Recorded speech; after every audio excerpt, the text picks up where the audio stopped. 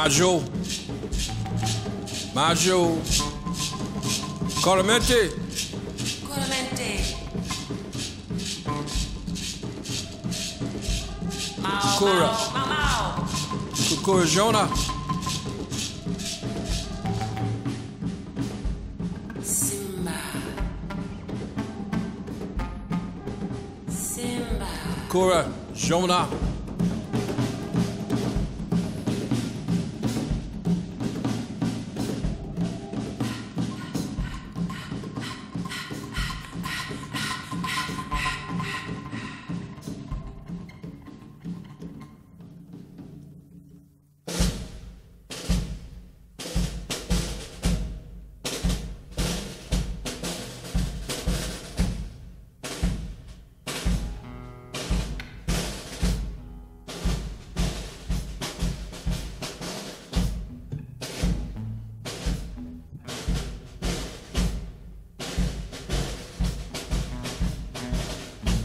The boy's wrists were tied so that his arms hugged the trunk of the large oak tree. His face was pressed against it as if it were the bosom of the mother he had never known. His back glistened, red with blood. Whack! The whip cut into his flesh again, but he did not scream or even whimper. Master Riley had ordered his 20 slaves to watch what happened to someone who dared run away. And like a black crescent moon, they stood in a semicircle near the tree. At the center was the old African. His face was as expressionless as tree bark. The slaves did not see the blood on the boy's back, nor hear the flies droning around the red, gaping wounds. They were staring at a picture in their minds, a picture of water as soft and cool as a lullaby. They did not know how the old African was able to make them see water as blue as freedom, but he had done it to them often. You have the power. This was what the old African's father had told him when he was a boy, had told him before he was taken across the water that stretched forever and brought here. Had told him before he became the old African. He was Jaja then, God's gift. No one here knew his name. All of them, even Master Riley, said he had been born old and had been born old looking. Though he wasn't, not if you counted birthdays. Whack! As the whip tore yet more skin from the boy's back, exposing the raw, red, bloody meat of his flesh. A shaft of searing pain struck the old African in the chest as the boy cried out for the first time.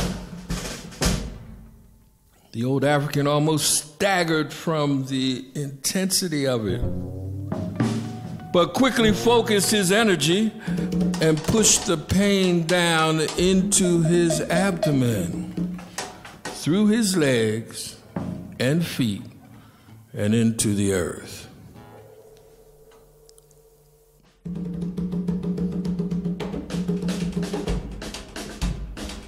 The old African could have known any of their most secret thoughts.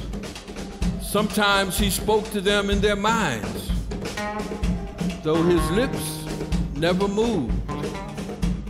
But no one had ever heard his voice in all the years he had been on the plantation. Not even May, who called and talked to him almost every day and was standing beside him now. The old African had trained himself not to eavesdrop on the souls of others, merely to satisfy his curiosity, but when any of them were in pain, he slipped inside their souls as effortlessly and quietly as a bird going from a tree to the ground, and he pulled the pain from the channels of their souls as if it were a worm in the earth. Sometimes, however, like now, the pain was too great for him alone, and he needed their minds. But they had not been trained since childhood to focus on a single object for hours without letting their minds and feelings tremble as much as a leaf when a bird alit on a twig. Whack! The boy cried out louder, and the old African felt waves of pain as high and stony as mountains. He had not known such pain since the journey across the water that stretched forever. If Riley did not stop soon, the boy would die. Riley turned and faced the slaves, his hands on his hips, the heels resting lightly on the hilt of a knife in a scabbard on one side and the handle of a pistol in a holster on the other. I ought to kill that nigger, but I won't. He ain't the first one of y'all what run away. You know me, I don't get upset if one of y'all wants to sneak off to see your wife or husband or one of your children will live on a nearby plantation. Hell, I'd probably do the same. But I ain't got no tolerance for a nigga what runs off and don't plan on coming back. It took me 2 weeks to find this nigga. And when I found him, he was down by the ocean. That's right.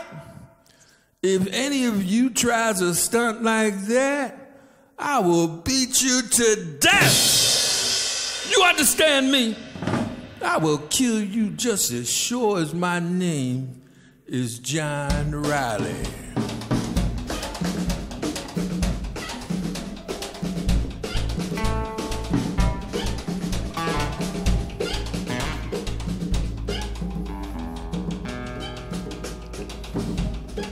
The boy's heartbeat was so faint now that the old African dared not to wait any longer.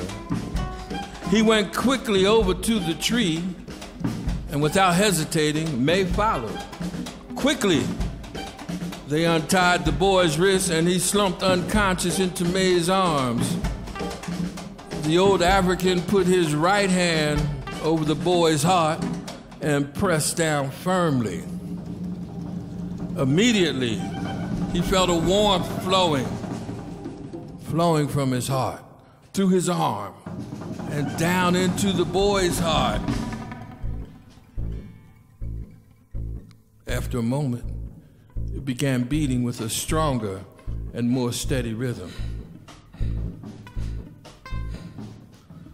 What the hell do you think you're doing? Riley yelled at the old African. Are you deaf? I said to leave him tied up until morning. Riley's upper lip curled into a sneer, and his eyes lusted with the desire to shed more blood. He jerked the pistol from its holster. The old African turned his head and stared at Riley.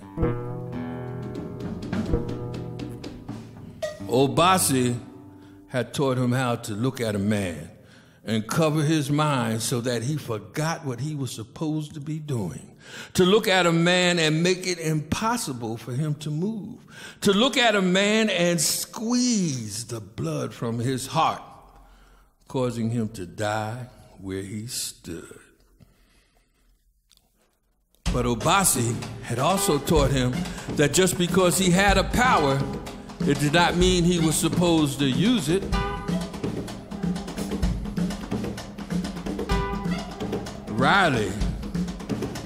Riley began trembling visibly. The old African was the one doing all of this stuff, whatever it was, trickery, voodoo. Riley was sorry he had ever bought him. He had tried to sell him many times, but who would buy a slave who never spoke a word and looked like he would kill you in your sleep as easily as you killed a mosquito? Well, John Riley was not going to wait around for that black son of a bitch to work some hoodoo on him. If there was any dying to be done on the Riley plantation, that bastard was going to do it.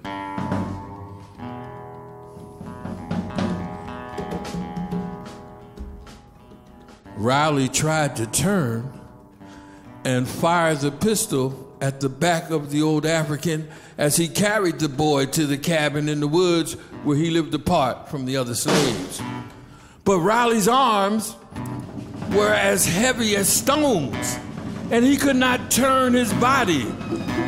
Suddenly, the pistol dropped from his hand, and he stumbled over his feet and almost fell as he ran to get away, ran to the house where he would drink bourbon until he passed out.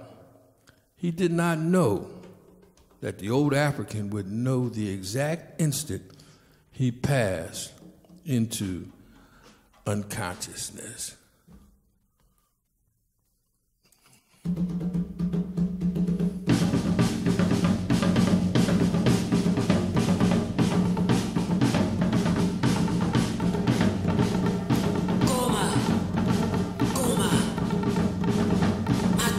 Akiwawa, Macho, Omumba, Volani, Umba, Coramante, Akiwo, Coramante. Akiwo. It happened so quickly. 1 minute he had been asleep, one arm around Ola's back. The next there were screams and yells and shouts. Oh! Oh! No! And then men bursting into his home and grabbing him and Ola, tying their hands behind their backs and pushing them outside. Oh, back in Africa. Oh, the memory. Quickly, he was separated from Ola. A rope was tied around his waist and then tied to the bound wrist of a man in front of him as his own bound wrist tied to a rope around the waist of a man behind him. Ola! Ola! Jaja! Jaja! Her cry came from somewhere in the darkness. He looked for his parents, but it was impossible to see anyone clearly in the darkness. When dawn came, he saw that about 40 of them had been caught, mostly men. However, Jaja was happy when he saw that he was tied to Obasi. What is going on? What is happening to us? Obasi shook his head. I do not know, Jaja. There was sadness and fear in his voice. Notes Jaja had never heard from the music of Obasi's soul. It was light enough now for Jaja to see his wife a short distance away. Ola! Ola! Her face showed no joy at seeing him. No joy. She motioned with her head and he followed her gaze and saw 4 bodies on the ground, one of whom he recognized as her father. They were marched for 3 days through the forest. 3 days. Oh, Mola! Mola!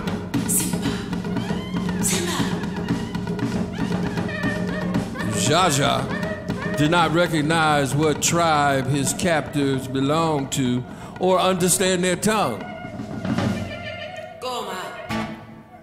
Though several of them spoke enough of his to make themselves understood, and whenever he asked where they were being taken, the captors responded with a laughter that bristled with the hostility of secrets that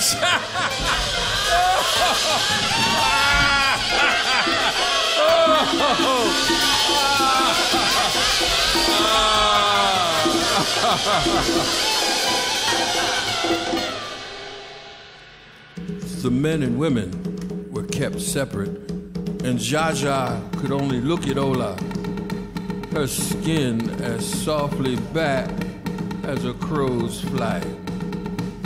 They had known each other since they were children, had always known they would marry, had known they would have each other for as long as there were stars. He tried to use the power to push away the fear he saw in her eyes. If he did not do something, the fear would eventually trickle into her spirit and take her away from him.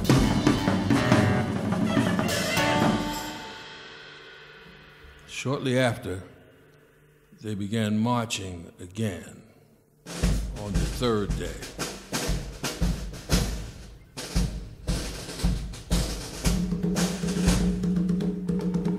There came a noise, unlike any Jaja had ever heard.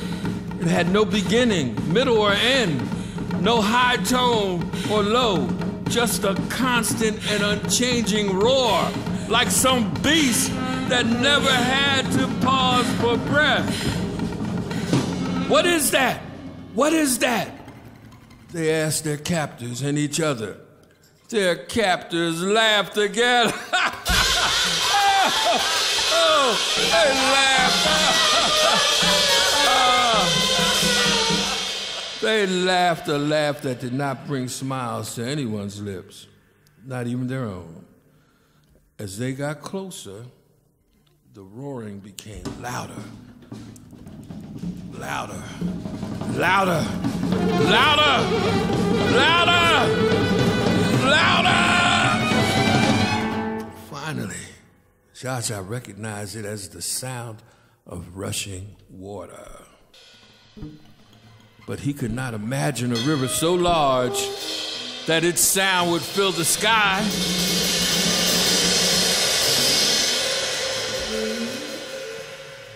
Before too much longer, the path through the palm and coconut trees ended, and the captured ones emerged from the forest into a bright and harsh sunlight against which they had to close their eyes.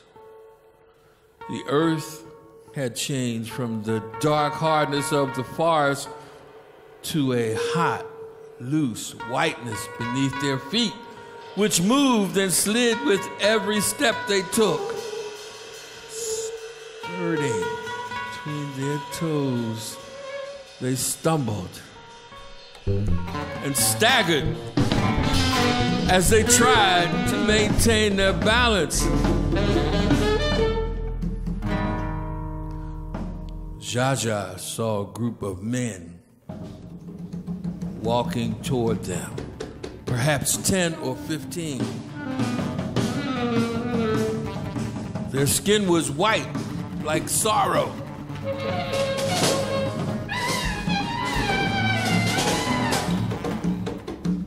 The voices of the captured ones erupted into moans and screams louder than the rest of the water.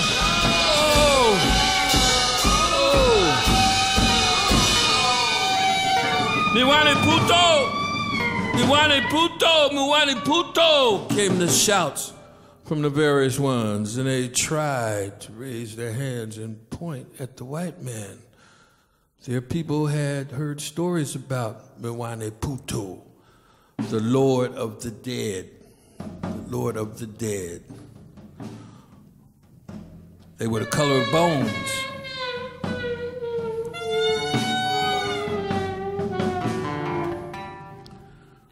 But their stories had not told them that there was more than one. Wane Puto. The captured ones knew now that they were going to be killed. No longer caring that they were tied to each other, they strained and pulled at their ropes, trying to escape, but their captors rushed forward and thrust spears against them, spears against their bellies, looking as if nothing would make them happier than to push the spears into their flesh. When the lords of the dead reached them, they called and talked with their captors. Jaja saw one of the lords give their captors beads, and they disappeared back into the forest.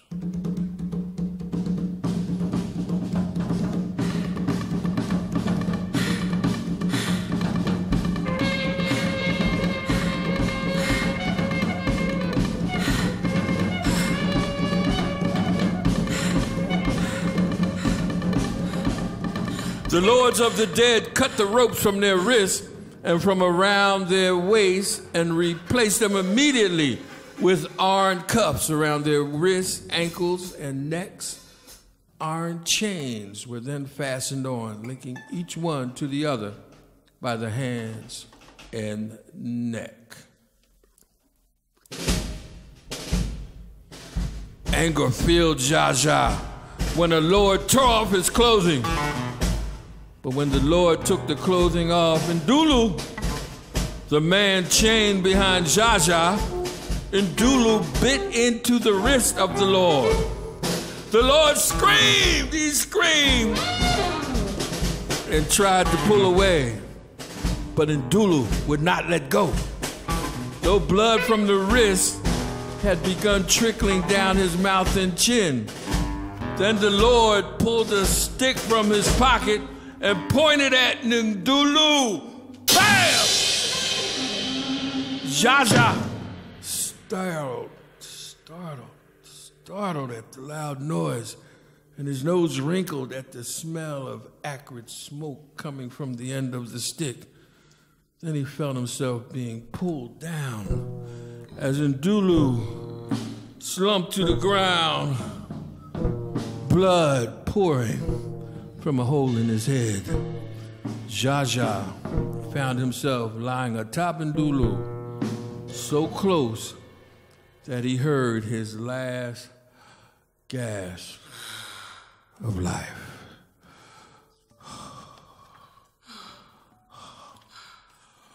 Boom! The stick was pointed at the sky. The captive stopped.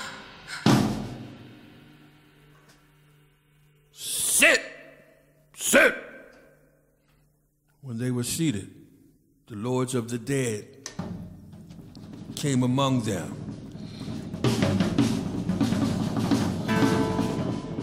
One held the neck of a captive, while the other scraped the hair off his head. He used a flat piece of shiny metal. The screams, oh, the screams. Oh, the screams. They were as constant now as the roar of the water that stretched forever. And sometimes it took two lords of the dead to hold the captive still while his head was shaved.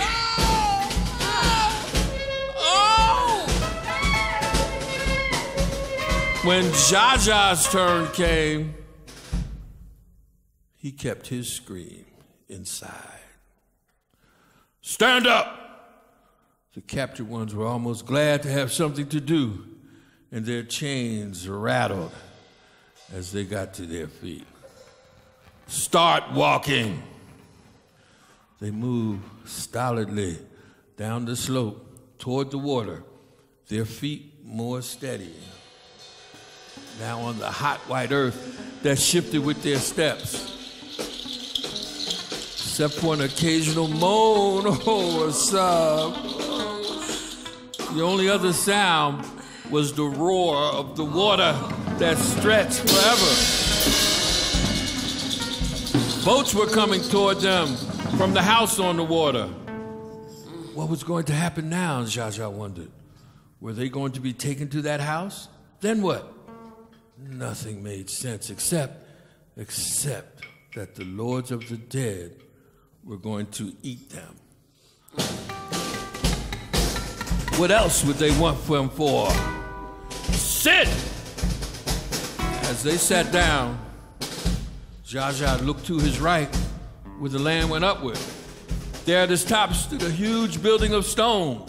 Steps curved from the building to the white earth, and coming down those steps were what seemed like hundreds of captives chained to each other.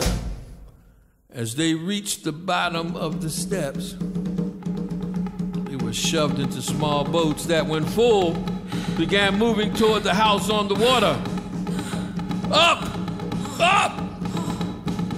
It was their time.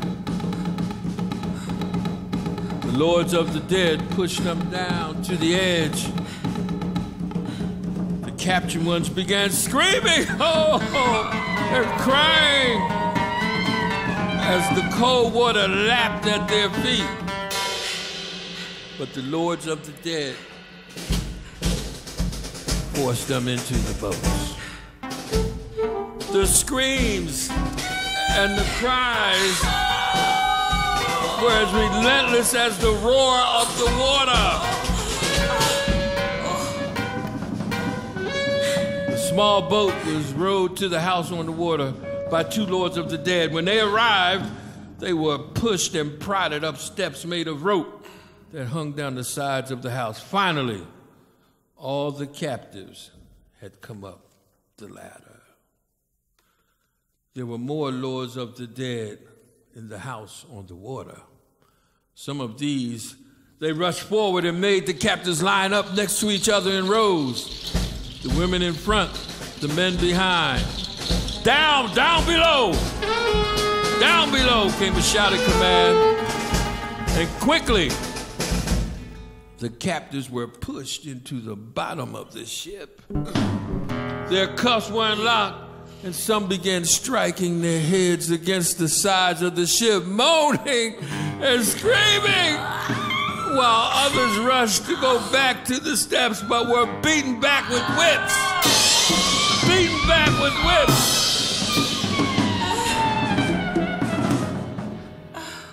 Jaja lay in the ship, the bottom of the ship. 3 tiers of wide wooden books, 3 feet between each one. The captives were made to lie on their right sides, their bodies curled against each other like spoons resting in a drawer. Jaja could feel the heat of the man behind him lying on his back, the man's knees resting in the crooks of Jaja's knees, just as Jaja's head lay on the back of the man in front of him. His knees and thighs tucked in the crook of the other man's legs.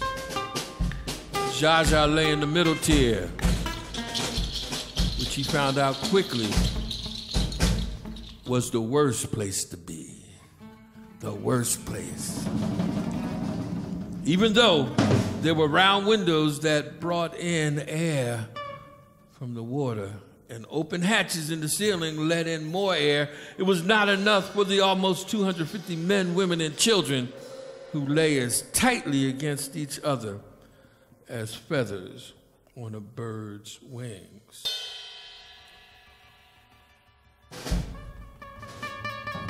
Almost immediately, Jaja was covered with sweat, as was the man who lay against him, as was the man he lay against, as were the bodies of every man, woman, and child lying there.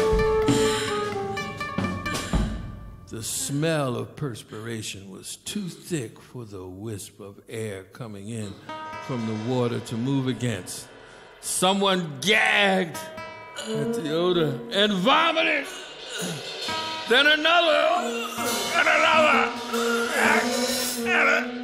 and another, and another. Oh.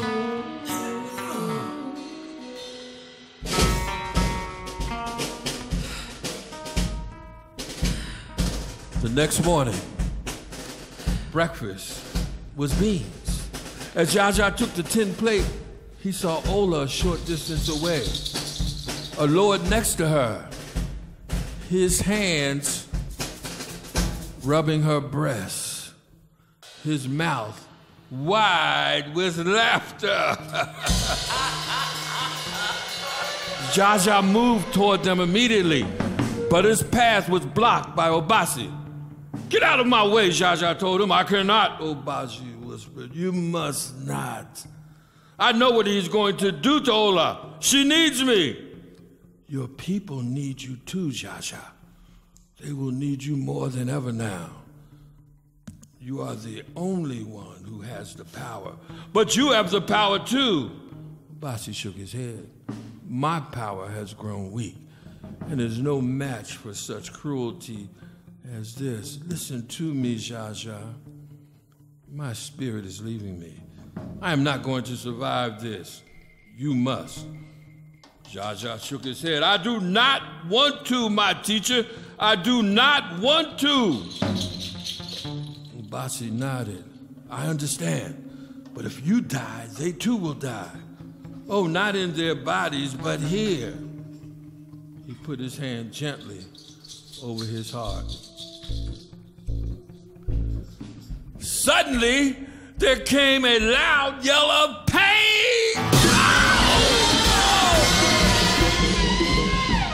The Lord, who had been touching Ola, was grasping his neck, and when he pulled his hand away, there was blood on it.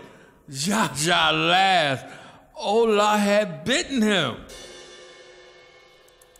The Lord reached to grab her, but Ola skipped away and ran towards the ship's side, where she jumped onto the railing and without hesitating dove into the water far below.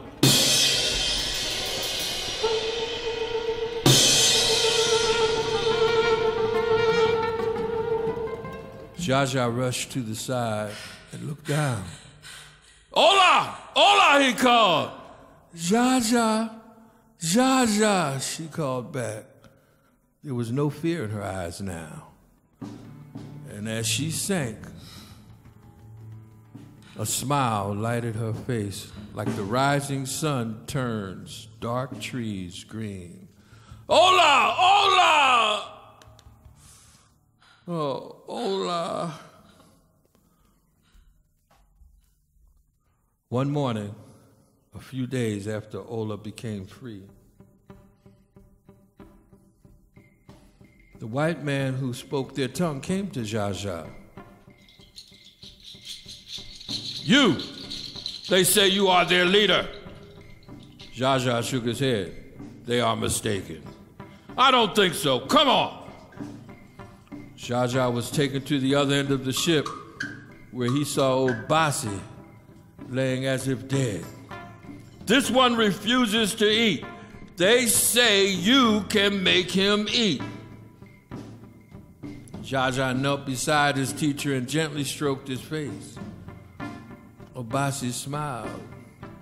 They did not exchange any words around this white man who understood their language, but each spoke by putting words directly into the other's mind. Jaja stood up. "His spirit has left him. Among our people, if one spirit dies, there is no person." The Lord laughed derisively. Well, where you're going, nobody gives a damn about your spirit. He bent over Obasi. Listen, if you don't eat, I'm going to knock your teeth out and make you eat. Just because you force food into me, it does not mean I will live. We'll see about that. And without another word, the Lord hit Obai in the mouth as hard as he could. Jaja focused on the place of seeing. And as the pain began spreading through Obasi's face, Jaja drew it out and sent it winging away onto the wind. Again and again, the white man hit Obasi in the face, and again, and again. And the teeth, his teeth hung loosely from his jaws as blood poured between his lips. But Obasi felt nothing. You have learned well, Jaja. In peace, in peace, in peace, master. Obasi was tossed overboard like a piece of meat that has rotted. Jaja watched as sharks came quickly to the body. Where one moment there was a human being, the next there was only blood.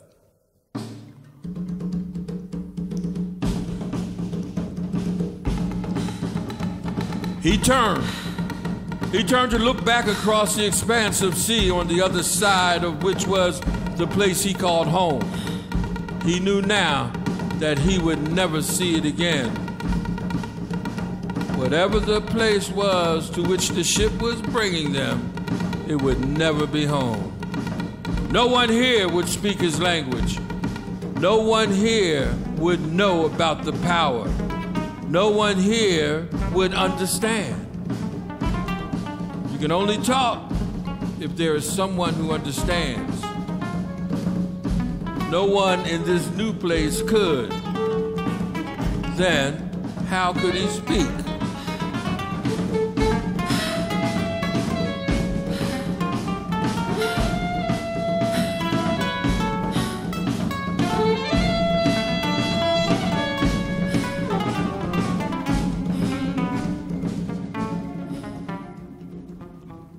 Water!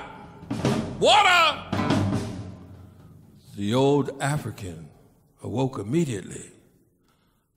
Those were the first words the boy had said in almost 3 days. The fever had broken. The old African pulled himself off the floor from beside the bed and made his way unerringly in the darkness to the pail of water by the fireplace. He took the gourd floating in the bucket, filled it with water, and brought it to the boy. The boy pushed the gourd away. No, no, no, no! Water! Everywhere, water! Just as suddenly as he had spoken, he was again asleep. May, the lady, said, Africa man, O'Reilly told me to come tell you that you best be in the fields bright and early tomorrow, or else you'll be under the field before noontime. You'll be under the field before noontime.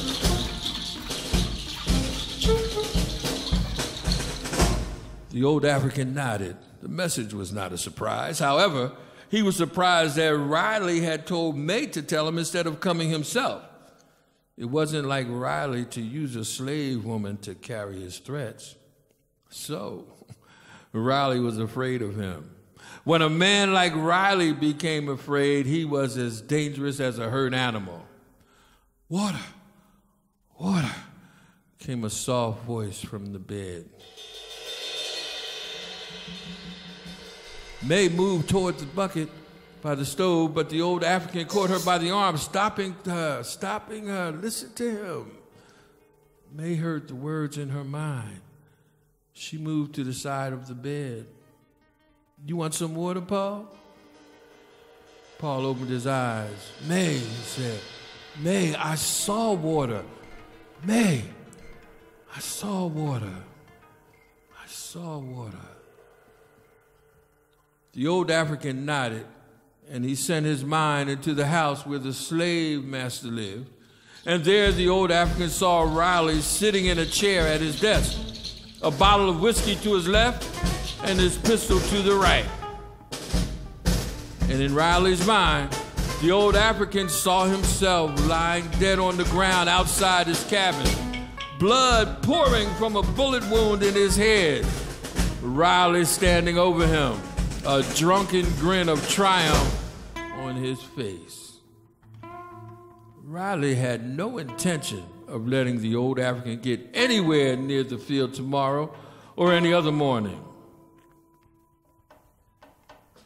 The old African had learned that to endure was a power. And just as he had been drawn to the boulder, so the slaves, after a while, were drawn to him. No matter what happened, his emotions never rose or fell. He was there for them, like the boulder was there for him. But this morning, the old African's emotions crashed through his body like the water that rose and fell with the never-ending roar. Ocean! Ocean! Ocean! That was the word. What if it was the same as the water that stretched forever? He had to be sure. He had to see for himself. It had been so long since he had used his power for anything except healing. An important part of his training had been learning to see the world as animals, trees, insects, and almost anything. That was how he knew which plants, roots, and tree barks were good for what ailments and wounds. He heard the whispers of weeds and flowers and leaves. Although he could still speak and listen to a tree or a lizard, he did not know if he still had the power to actually become them. The old African closed his eyes and pictured a bird in his mind, a bird with yellow eyes that could look down from the nave of heaven and see a rabbit running, a bird with wings as wide as salvation, a bird with a beak so sharp it could rip out the heart of a lord of the dead, a bird with talons that could grasp sorrow and squeeze the blood from it. He closed his eyes again. This time, he thought only of the bird's round yellow eyes. As he did, he felt his own eyes shrink in size.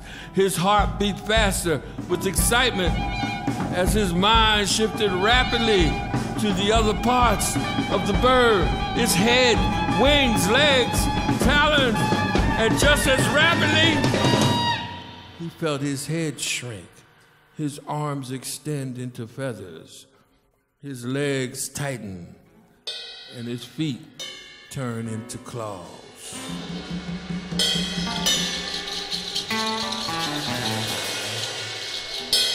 As he opened his eyes, his wings opened too, and he rose into the air.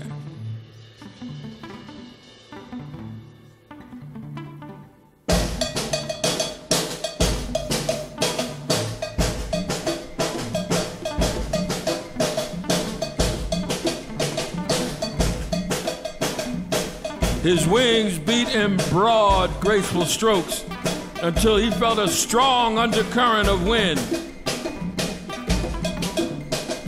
And he let his wings rest on the wind as it took him high into the sky. High!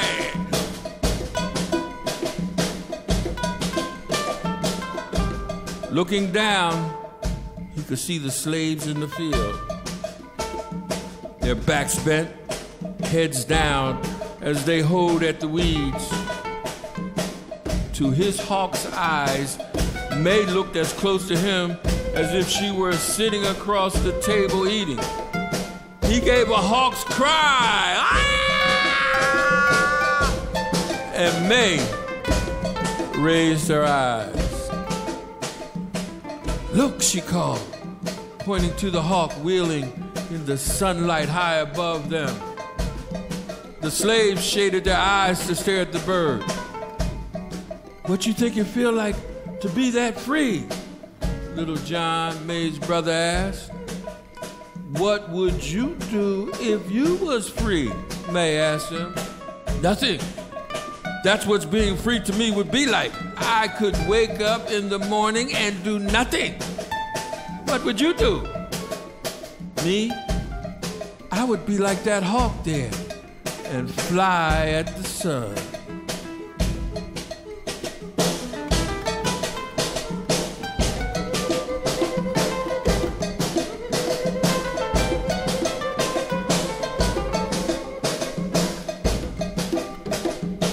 The hawk flew until it was directly over the ocean. It looked across the expanse of water to the point where water and sky seemed to meet. Somewhere beyond that place was home. Home! Home! Home! Home!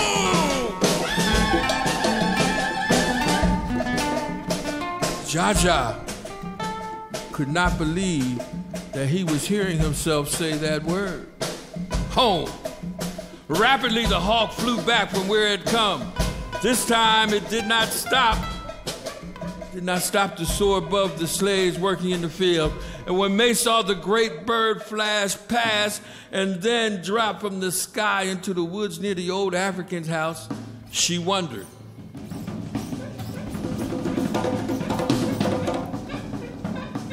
The old African resumed human form almost immediately after landing on the boulder. How wonderful it had been to be free.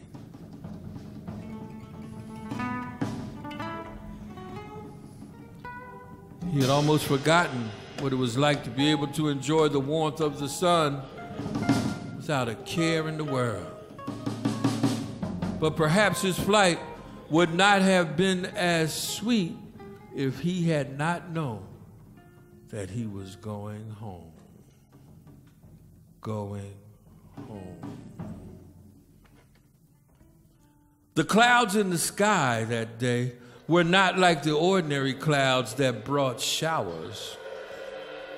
These were tall and black and came in a procession, one after the other.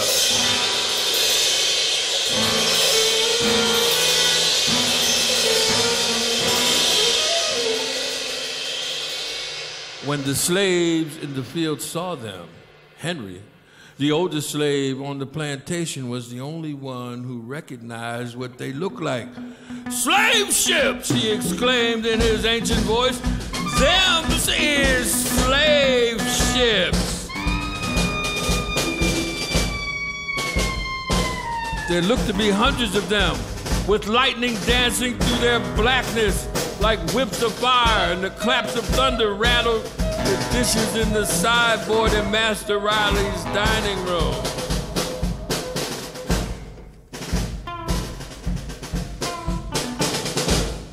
Bolts of lightning, they leaped down from the clouds and hit John Riley's house like rifle shots, breaking windows, splitting doors, singeing rugs until the house itself burst into flames like a flower opening.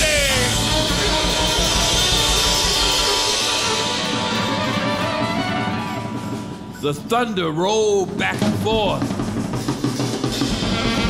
The thunder rolled back and forth like applause. And it was so loud, no one heard the scream of John Riley as the flames turned him as black as the hold of a slave ship. Oh, Jai. Oh, Jai. The door of the cabin flew open just as the sky exploded with lightning and thunder from one end to the other. The land shook like it was sobbing with grief. The old African stepped inside just as the clouds opened and rain came down like rocks. May stepped back at the sight. The old African's face looked as if it were being lighted from inside his skull. She had never seen anyone who looked so alive. And then she knew. It was you, wasn't it? That hawk up in the sky that was looking down on us this morning, that was you. And this storm would come like God's own vengeance. That's your doing, ain't it? It is time to go home, Bayo. The old African was smiling at her, smiling. She hadn't known he could. No, she hadn't known he could. She smiled and nodded her head. Come on. She motioned to Ojai. And the two ran through the rain to the slave quarters. And as the day began to break, they saw it. The old African stood at the edge of the woods and looked down the slope and out onto the expanse of water that stretched until it touched the sky. This is it, Ojai shouted. This is it. Ain't it the prettiest thing you have ever seen? The slaves nodded and muttered in awed agreement. But they noticed that the orange disk of the sun rising up from the water at the edge of the world. So what had happened? Had the Lord abandoned them by not sending clouds and rain to hide their presence? What were they supposed to do now that they were here? There was nowhere to go. How many want to go to Africa with me? The question appeared in all their minds at the same time. They looked at each other. What was the old African saying? What was he talking about? How were they going to get to Africa? There were no boats there. How?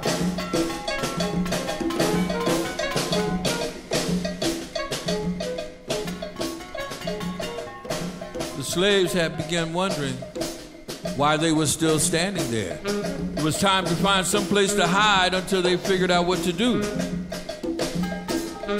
Then Little John exclaimed, well, look at that. Look at that. You see, there were May and the old African walking up out of the water. They were still holding hands like they had just taken a stroll in the woods. The slaves rushed down to the water's edge to make sure it was them. They gathered around May, touching her arms and shoulders to see if she was really flesh and blood. As the old African turned and began walking back into the water, the slaves followed him. They squealed and giggled. The water was cold, and as it touched them, they felt its power against their legs. Some became frightened. The old African sensed the fear immediately. Breathe deeply. In and out. In and out.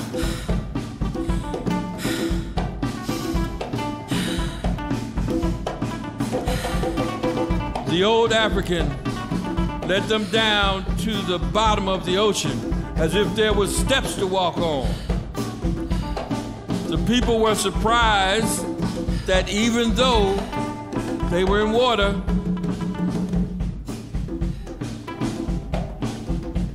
they did not feel wet. They did not feel cold. And once on the bottom, they walked like they were on dry land. Fish of every color and size swam around them, as if seeing people walking across the ocean floor was something they encountered every day. Time disappeared, as there was no morning and night in that realm. So the old African did not know how much time had passed before two sharks glided into view.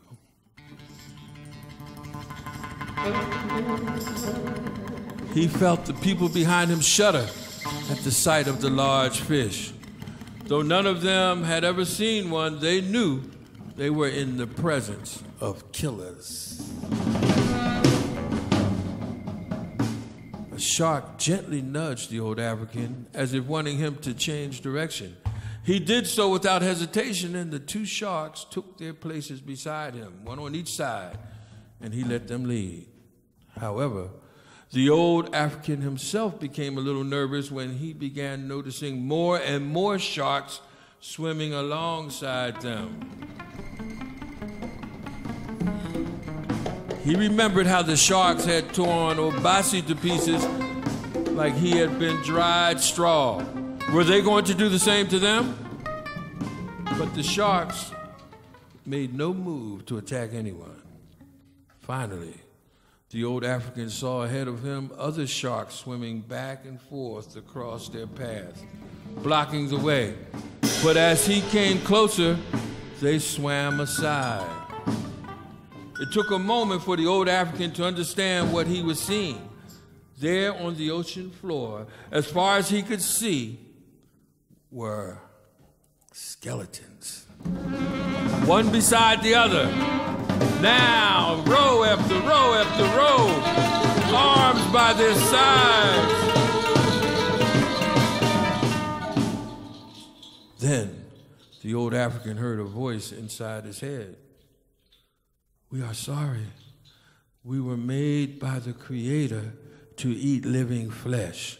We are sorry we ate these, and we have tended their bones in hopes that one day someone would come.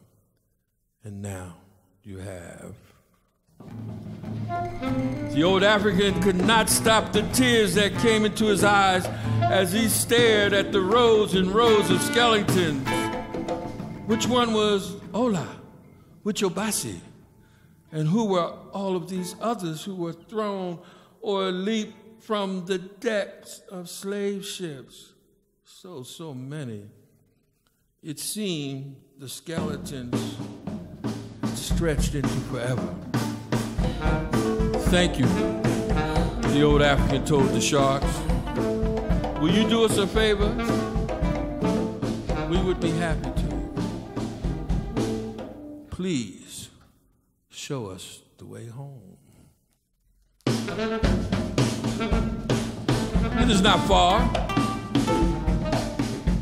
As the sharks began to swim away, and the old African and the others followed, Ojai thought he saw the skeletons move.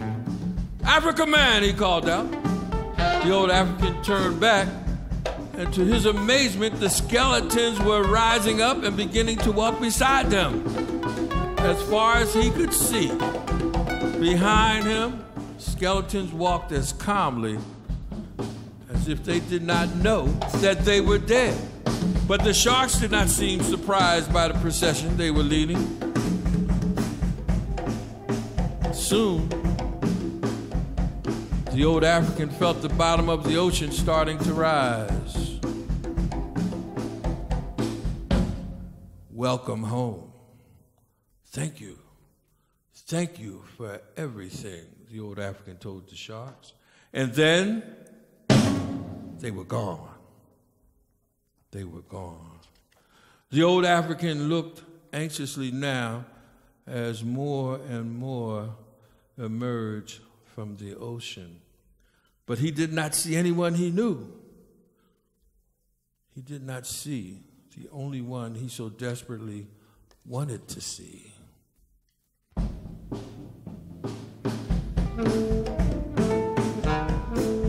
The waters were still once more, as no one else came up from the ocean. The old African turned away. Wait! Wait, Bio said, touching his arm. Here come two that almost got left behind. The old African turned around and saw a man and a woman, and the woman was so beautifully black as a crow's flight. For the first time since he had last called her name, he opened his mouth and called, "Hola, hola, Jaja, Jaja." He ran down to the water. He ran down to the water and threw his arms around her, and she threw hers around him. And they held each other like the sky holds the sun. Finally, Jaja turned and embraced Obasi, "Master." Obasi chuckled. "No, it is you I should address as master. Look what you have done." The sand was crowded with all the captured ones who had died or been killed and thrown into the water that stretched forever. "Welcome home! Welcome home!" All of them heard the same thing in their minds. Then Bio and Oji laughed. "It's okay to talk now, Africa man," Bio told him. Jaja laughed. Yes, it was. They would understand him. "Welcome home," he called out. "Welcome home! Welcome home! Welcome home!"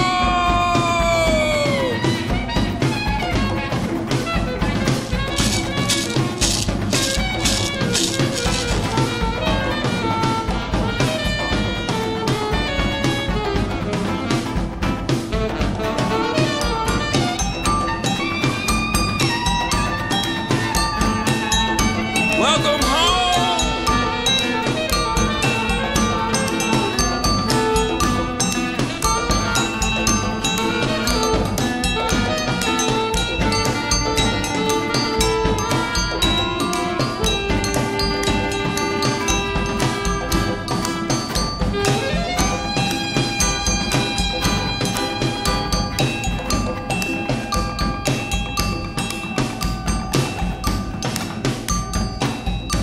Welcome home. Welcome home. Welcome home. Welcome home.